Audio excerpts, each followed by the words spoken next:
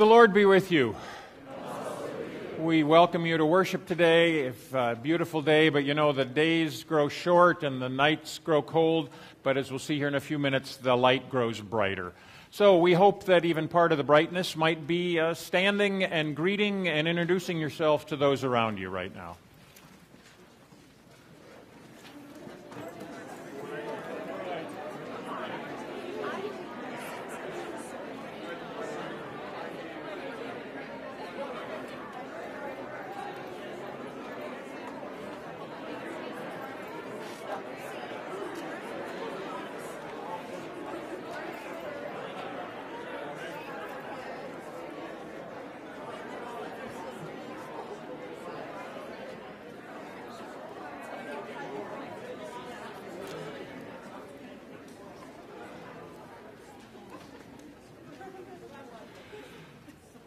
As usual, if you're on the ends of the pews, I'd invite you to take the friendship pad out and sign it and pass it down so you know who you're sitting near and by. Just a few little changes today. We will be having coffee and conversation downstairs. So come downstairs to Fellowship Hall after worship, and then we'll, after a time of socializing, we'll move into our congregational meeting. Know that everybody is welcome, so come to our congregational meeting for a little bit downstairs, but first coffee. And then children will be rehearsing for next Sunday's Christmas program. So children be here, and Mrs. Howers I will be here and meet you here, right? Right. Which, by the way, I just said that, but that means next Sunday during worship is our Christmas program by the children, so the Christmas window. So we hope you will come and support the kids next Sunday. Looking ahead at some music for the week, we have a harp recital event this afternoon at 3. Davis Folkert's Second Fridays for Christmas is this Friday at 12:05, so think about those. I believe our Salvation Army's ringers are just about filled. There's probably, I think, one slot, but if you've signed up, know when you're doing it, and if you want to, I'm sure we can still find a way to slip you in there. Dave Balk is the vice chair of the deacons and has a few tidbits to share. Good morning. In the bulletin, you will see that our November offerings were below an average November. This is partially due to the fact that we missed a Sunday because of snow. But that brings us to December. We need to, and usually do, receive over $100,000 during the month of December, and this year is no different. Our congregation has been very generous throughout the year, supporting the general budget and also for other causes, such as the alternative Christmas fair that was held last Sunday that brought in $7,300. The food share monetary collection in 2018 was about $10,000, in addition to all the food that was donated. Our church giving to Crop Walk was also up this year. It is this generosity that gives us reason to be optimistic about the year end. We thank you for the generous support throughout the year, but we do rely on your December giving. Thank you. Thank you, Dave. Do you have things you'd like included in our prayers, joys, concerns, announcements? We'll include the Slagle family this week, whose son-in-law David passed away in Marshalltown, in our prayers. Anything else? Let us worship God.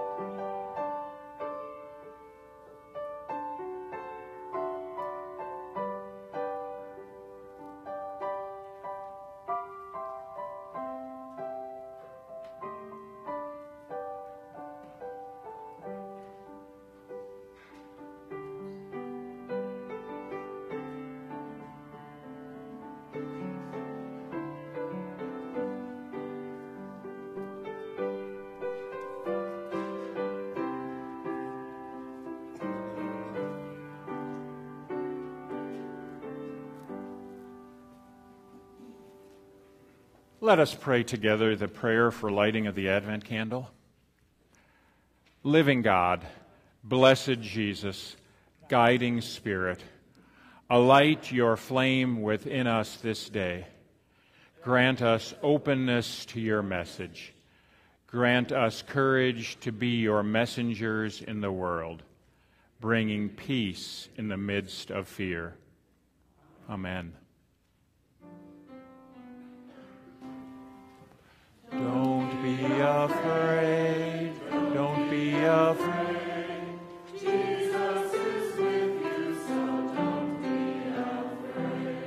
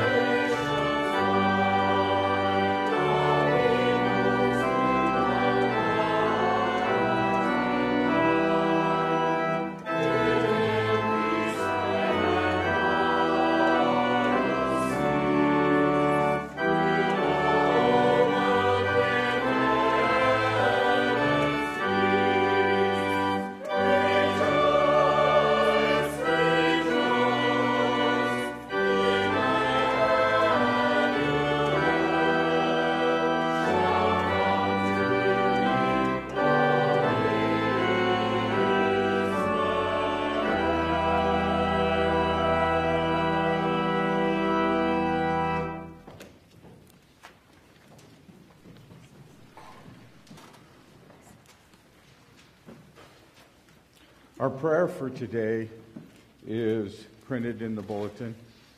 Shall we read it together? God of our salvation, you straighten the winding ways of our hearts and smooth the paths made rough by sin. Keep our lives true, keep our hearts watchful and kind, and bring to completion the good you have begun in us.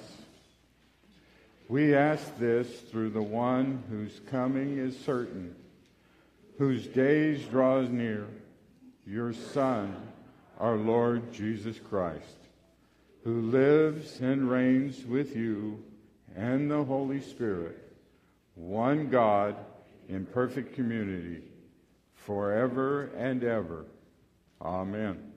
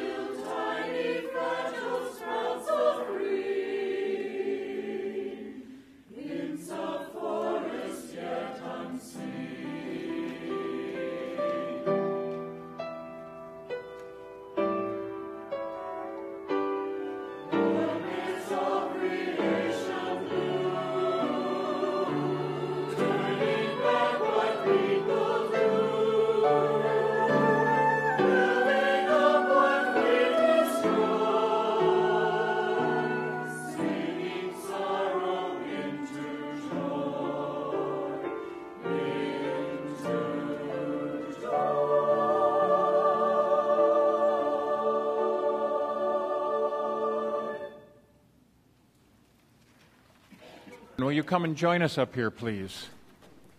Let's go over here.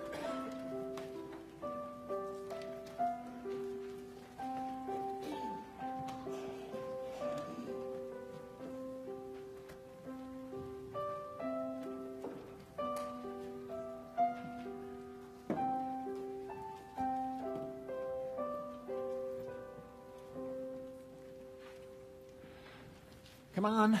The Lord be with you.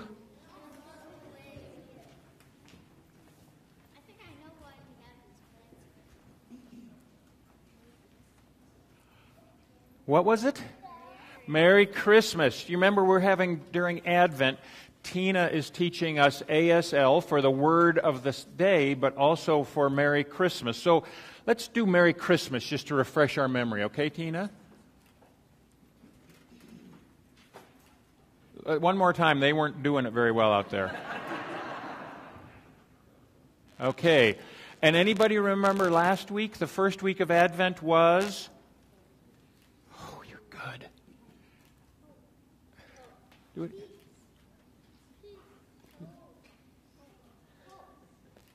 Okay, everybody got their hope? Hope. Let's see it. Come on, people. Okay. So now, today's new word is peace.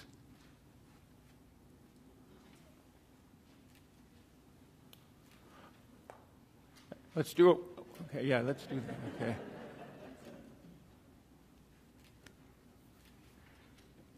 You got that?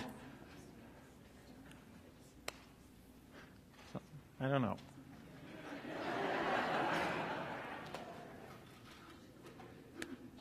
Okay, everybody.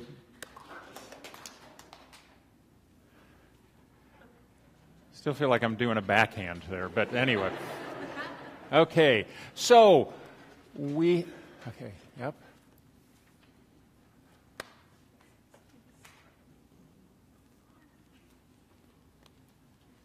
Okay, are you guys doing as well as I am? Okay, let's do it all one more time. Peace, okay? Peace. So let's do hope, peace,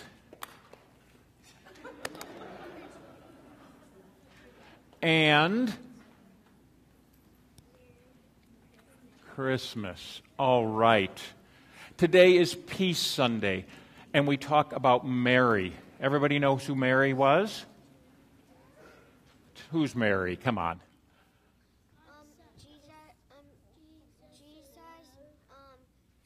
Jesus' mom, exactly. And she had some kind of scary news.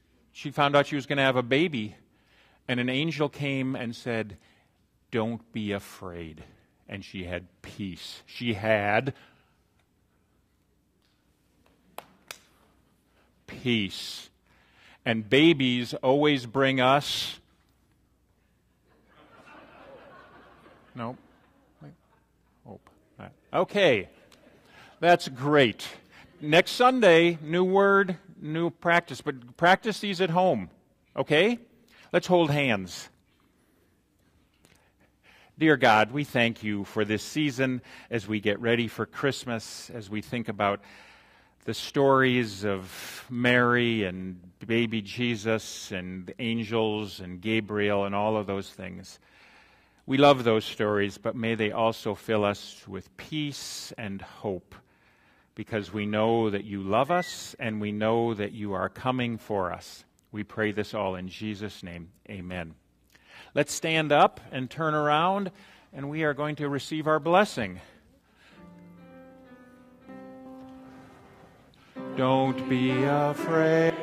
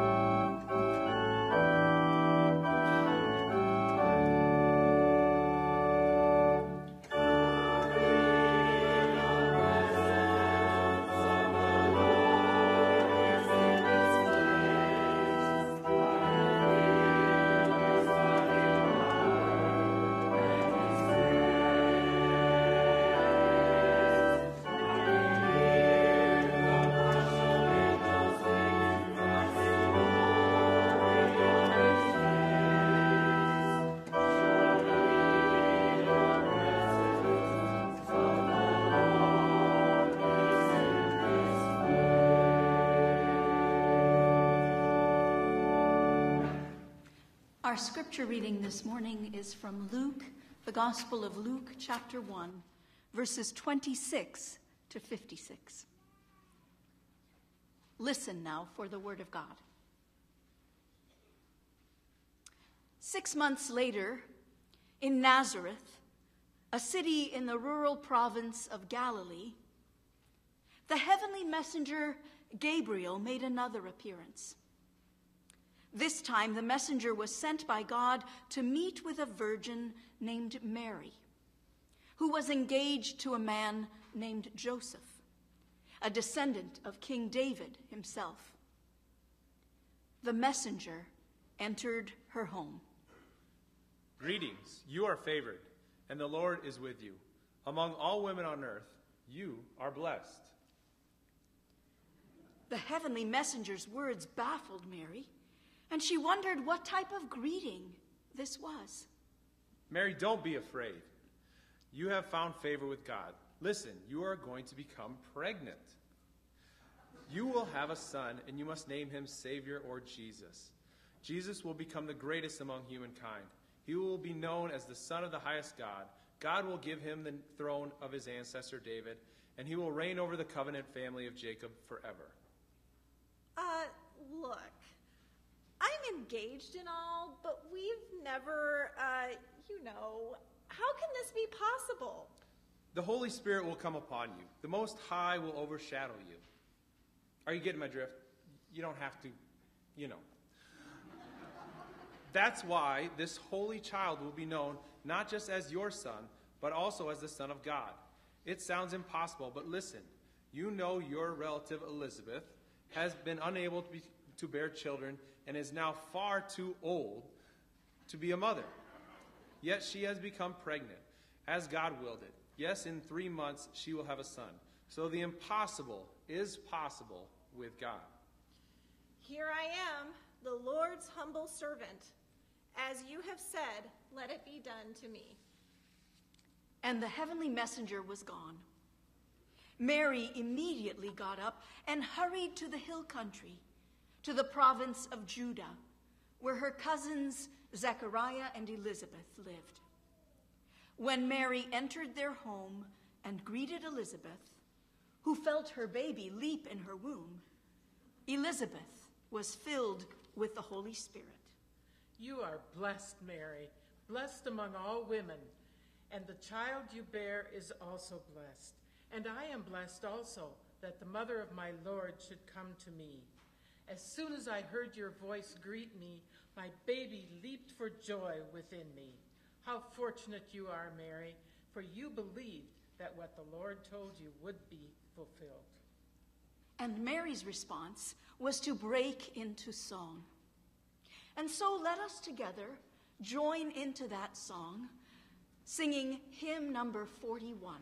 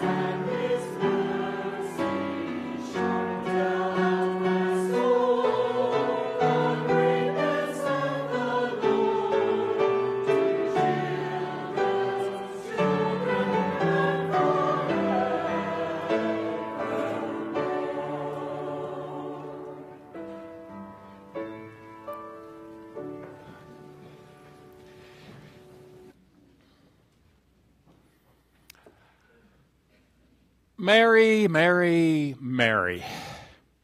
This story we just heard of the angel Gabriel visiting Mary, probably next to the Christmas story itself, is the most familiar and beautiful and inspiring of all of the stories we hear this time of season. Poets and painters and musicians, even preachers, have been inspired by it. We have today another angel visit. Gabriel appears to a woman, and among the first words out of his mouth are, "Fear not," I'll give you partial credit. Don't be afraid. Don't be afraid.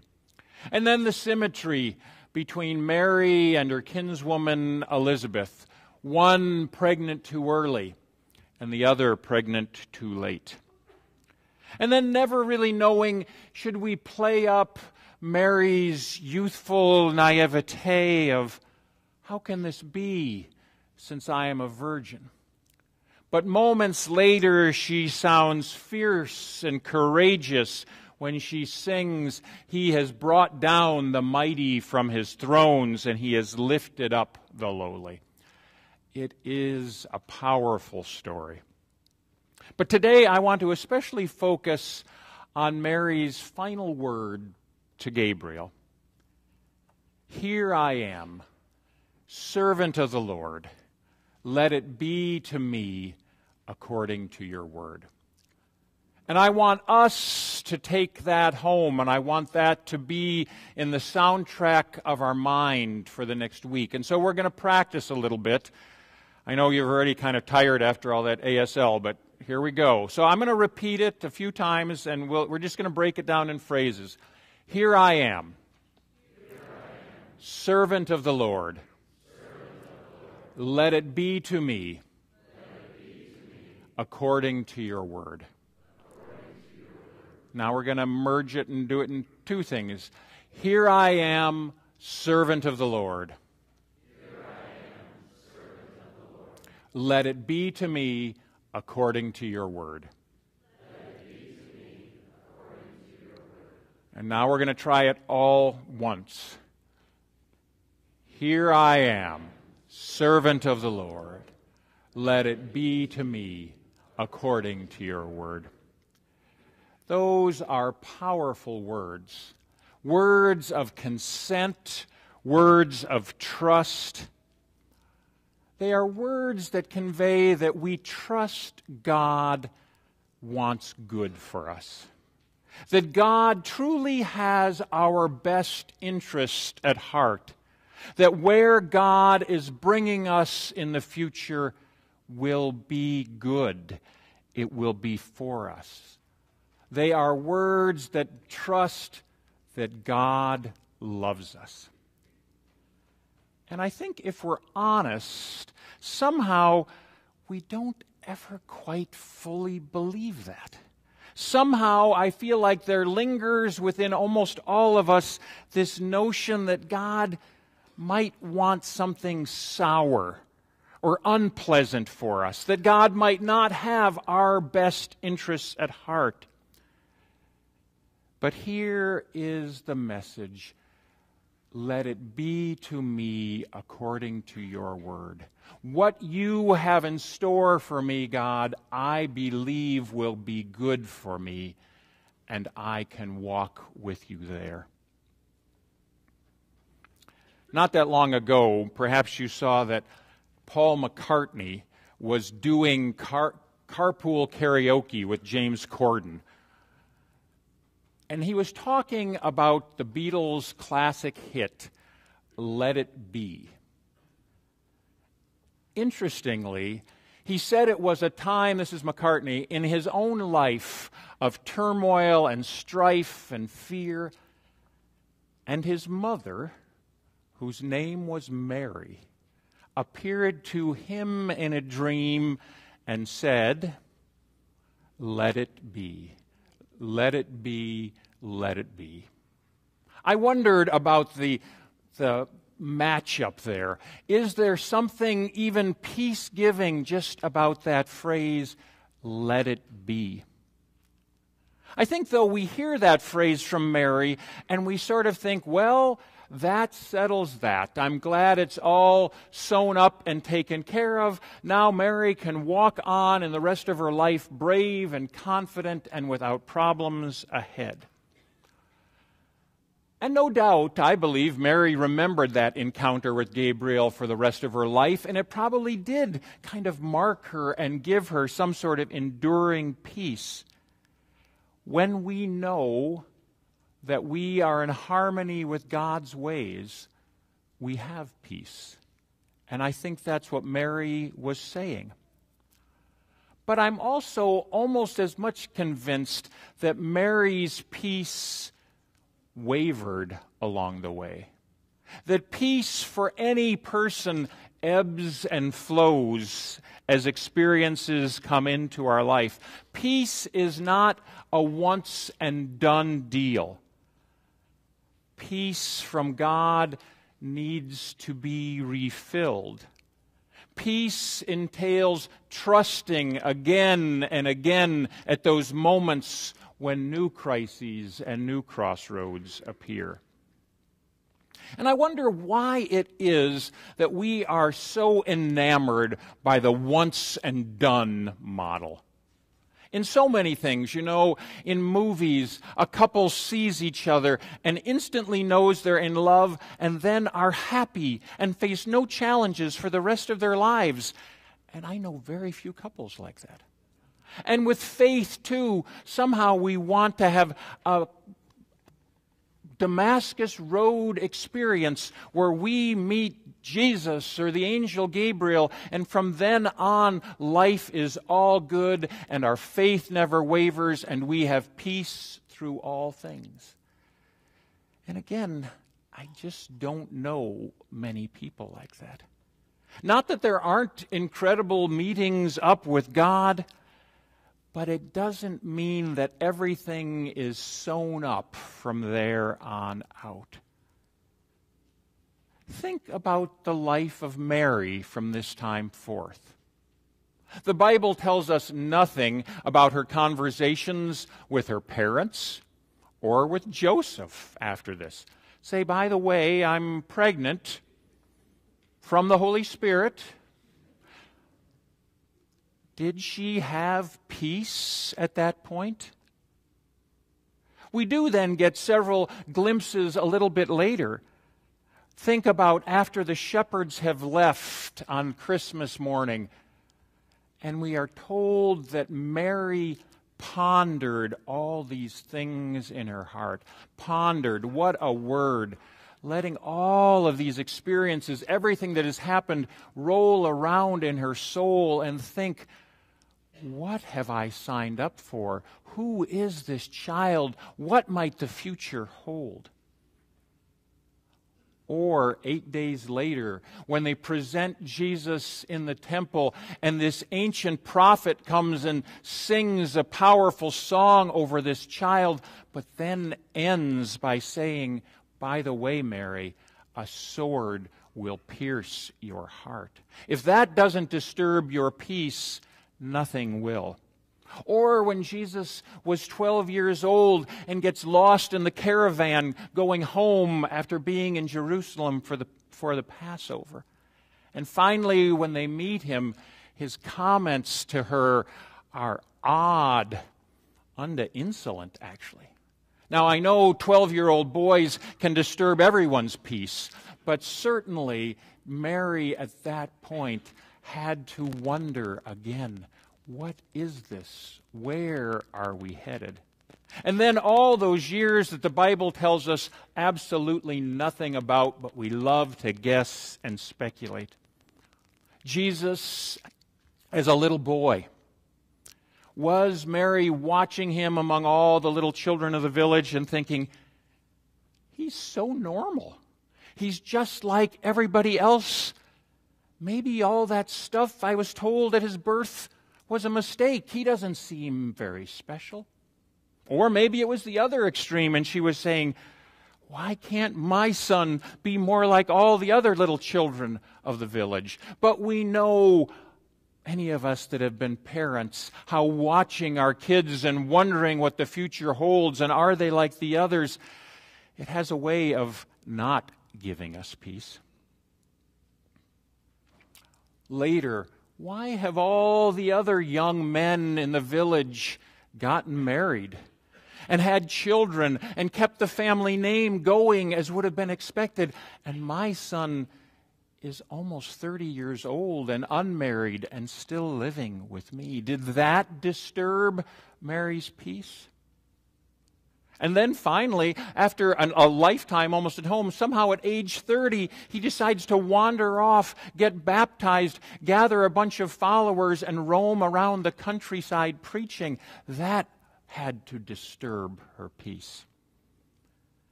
And finally, when the Bible picks it up again, there is that story early in Jesus' ministry when Mary and Jesus' siblings go to see him. And we are sort of told perhaps to bring him home. Jesus, maybe a little home cooking, a couple weeks of R&R, and you would just sort of chill out. We're kind of worried about you. And instead, again, Jesus gives her a rather brusque response of, who is my mother? Who are my brothers? Those who do the will of my Father, they are my mother and brothers. Boy, that had to disturb the peace a little bit. And finally, of course, the Bible tells us that Mary was there at the cross, watching her son die this horrible death. Humiliation, abandonment, pain, mocking by the crowds. Most of us can't even begin to imagine how that felt. And where was Mary's peace at that point? God's peace to us is not an inoculation that guarantees smooth sailing for the rest of our life. God's peace is not some impermeable shell that means pain and disappointment and confusion can never enter our lives. Mary's peace came more from simply saying, "Here I am, servant of the Lord, let it be to me according to your word. I am willing to walk into the future with you, Lord. I'm willing to trust that I don't know how, but somehow you have good in store for me." So Mary's life and Mary's peace are not very different from ours. She was concerned about her children, and her life took some very odd and perplexing and painful twists, and she probably overanalyzed things, and sometimes she was snubbed and hurt by her kids, and sometimes she was snubbed and hurt by what happened around her. And then that pain of losing a child. It isn't circumstances that give us peace. It isn't a smooth and charmed life that give us God's peace. It is the assurance that God is with us through it all. So this week, I've been thinking about key moments, crises, crossroads in my own life. I can't tell you that the angel Gabriel has ever appeared to me in bodily form, but I've rehearsed several moments, and I bet you right now, I hope you're kind of thinking about, remember that, or this one. A couple I want to just share with you. I remember one time when Sophie and I had received some startling, difficult news. We sort of sat there afterwards looking at each other, and I said to her, I feel like I have been given one of those giant jawbreaker candies. And if I put that in my mouth right now and try to chomp down on it, I'm going to break my teeth and my jaw and my heart. But I do think if I just suck it and give it some time and be patient, I can take this in, and it will become manageable, and we will trust that God will lead us into a future. I don't think Mary knew about jawbreakers. But I think her response was sort of the same thing. I don't know, how do women have babies by the Holy Spirit? I don't know what it means that he'll be a great leader. I don't know all these things. But I trust that if I just suck on this jawbreaker over time, I don't have to spit it out. There'll be peace. I can go forward with you, Lord. Another story. So in October, it was 20 years ago that Sophie and I came to Pella to interview to be pastors of Second Reformed Church.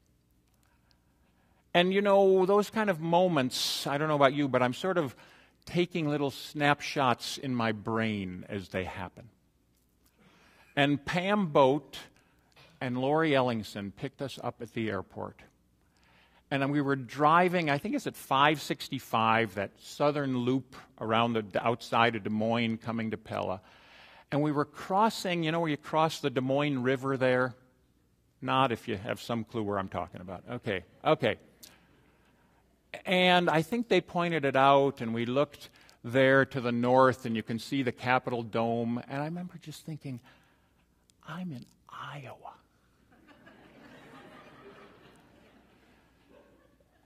Can I do this?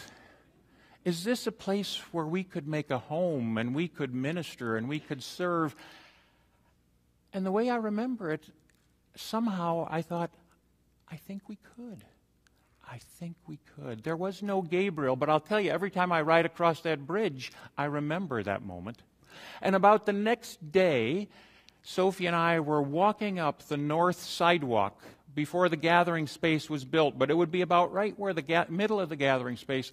And I looked up there, and there was the door, and it still says this, Second Reformed Church, painted nicely there. And I remember saying to Sophie, do you think we could walk in that door 6 days a week for the next 5 to 7 years? And again, I think we kind of exchanged a moment of, I think we could. I think maybe we should. And I think this is a place that we can serve and minister together.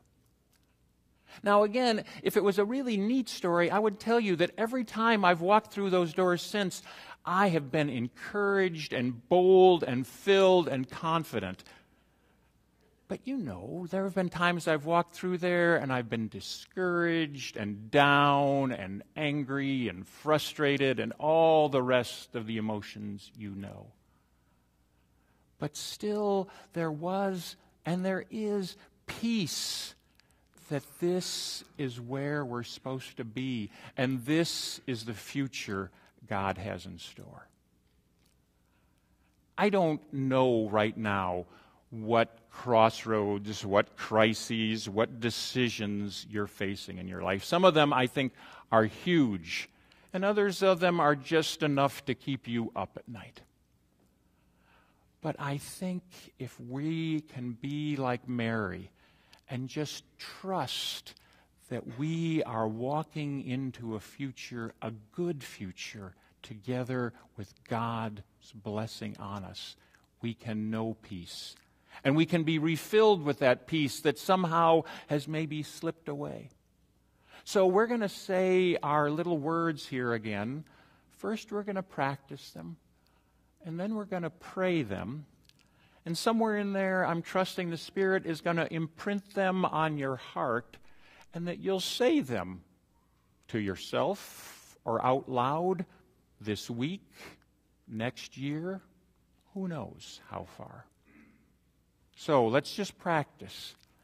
Here I am, servant of the Lord. Let it be to me according to your word. Last time of practice. One time, a whole shot together. Here I am, servant of the Lord. Let it be to me according to your word. Now we're not practicing.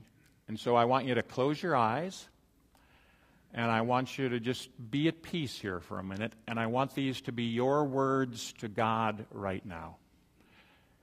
Here I am, servant of the Lord.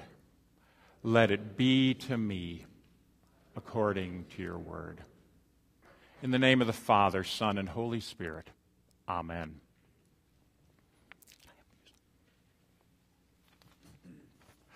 Let us stand and together with all God's people say together what we believe, today using questions and answers from the Heidelberg Catechism. Why is the Son of God called Jesus, meaning Savior? Because he saves us from our sin, and because salvation is not to be sought or found in any other. Why is he called Christ, meaning anointed? Because he has been ordained by God the Father and has been anointed by the Holy Spirit to be our chief prophet and teacher, who reveals the hidden wisdom of God to us and shares with us God's ways of redemption. And our only high priest, who sacrificed his own body to reclaim us, and now continually intercedes on our behalf. And our eternal King, who leads us by his word and spirit, guarding and keeping us in the redemption he has accomplished for us. What is your only comfort in life and in death? That I am not my own, but belong, body and soul, in life and in death, to my faithful Savior, Jesus Christ. Because I belong to him, Christ, by his Holy Spirit, assures me of eternal life and makes me wholeheartedly willing and ready from now on to live for him. Let us remain standing as today we remember and give thanks for God's saints in our midst.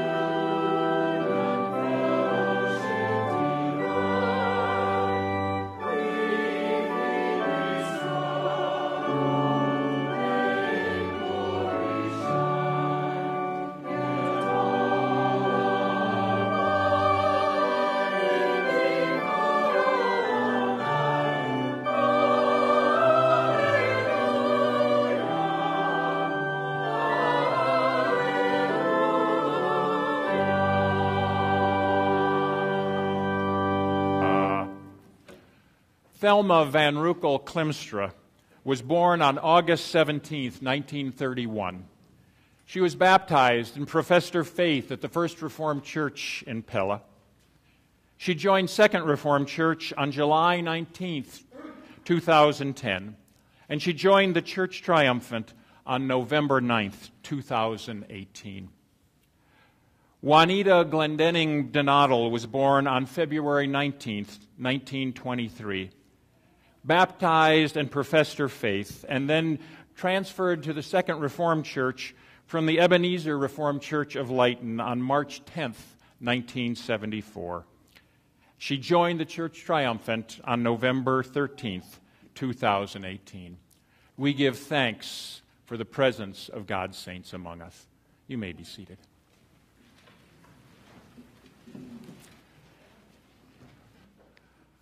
Let us lift up our hearts and minds to God in prayer.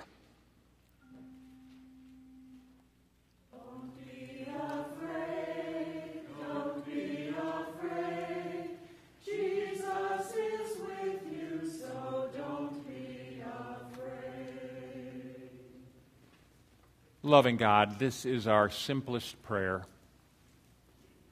Don't be afraid. And may we respond like Mary. Here I am, servant of the Lord. May it be to me according to your word. Lord, we do not know what this afternoon holds, or this week holds, next year holds. But we want to be people who trust, who walk with you, who know deep in our soul, deep in our bones, that you love us and you are for us. And even in the twists and the pains and the confusion of life, you do not leave us. So as we face things at home, family relationships, stress of the season, work, pay, all the daily life things, may we not be afraid. As we look at our children and our grandchildren, and we wonder about where the world is going, and we wonder where they are going, remind us not to be afraid. We look at our church or the church around the world in all of its different ways and the struggles it faces and the scandals it deals with. And we wonder, what does the future hold? Remind us not to be afraid. And we look at our world with so much hostility and incivility and anger and rancor, and even worse, famines and epidemics and wars and pictures we don't even want to see of little children starving to death. Still, may we say, don't be afraid. But in all of these places, may we also say, here am I. How would you have us, Lord, this week also bring peace, bring hope, carry good news to those near and far, at work, but also around the world? We pray for those around the world that in all sorts of different ways are bringing good news. Some who put their lives on the line in order to bring hope and faith and peace to troubled places. Bless them. Let them know that they are prayed for. Protect them. And now, in a few moments of silence, we lift before you those things that we hardly dare share with others, but now we share them with you.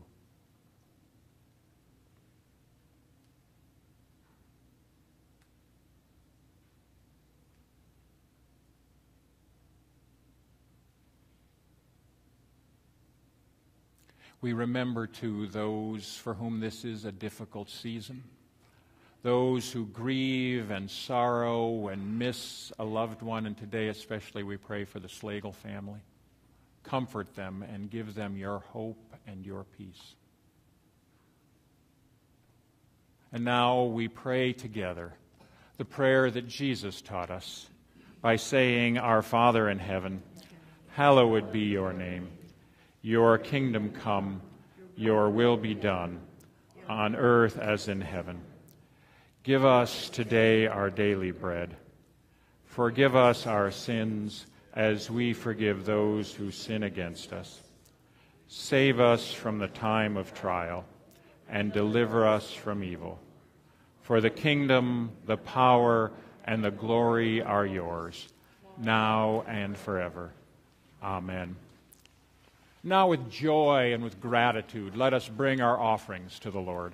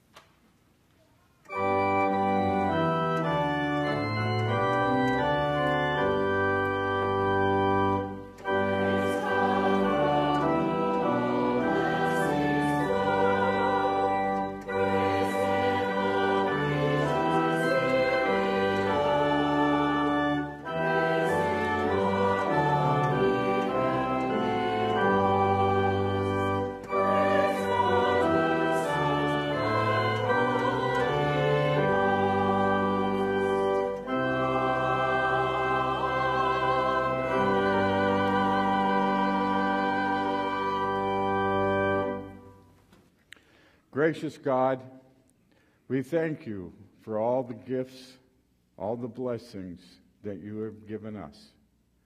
We return this offering to you, to your church. We pray that you will bless it and that you will help us use these gifts to bring your kingdom in this world. Amen.